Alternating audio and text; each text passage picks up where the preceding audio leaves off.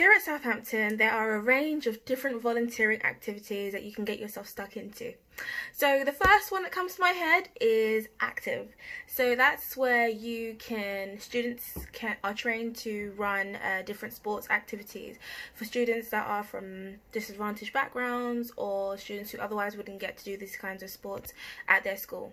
So these are kids between the age of 7 to 14 years old. Then there's also something called Link Ages, and that's more of a intergenerational approach where students will be trained to host activities and run small events at care homes. And that's kind of designed to kind of boost the morale and spirit of older people that are in care homes. And it also provides a way for them to kind of make friends, speak, talk about their own experiences and kind of mingle.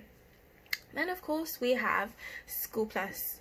So School Plus is actually one thing that I've signed up for this year, and what it is you get to tutor about 1 to 2 hours a week.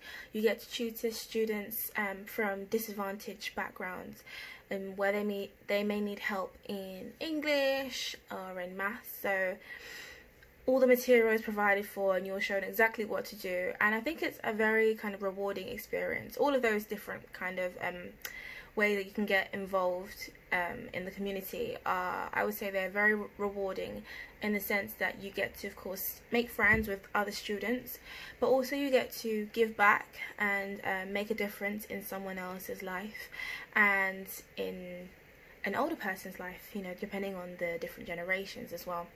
It's also a great way to kind of gain experience in terms of leading, organising, managing projects and working in teams and in groups. And I think it does a lot for you in terms of your confidence and self-belief. So Southampton also has a really good relationship with international organisations. One that comes to mind is Think Pacific.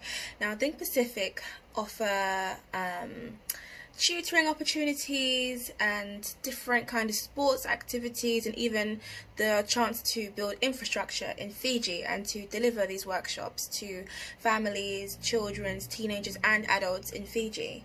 So with all of these different opportunities, you often receive an email, or it also will be on the SUSU website and available for all students to access, read about and sign up if they're interested.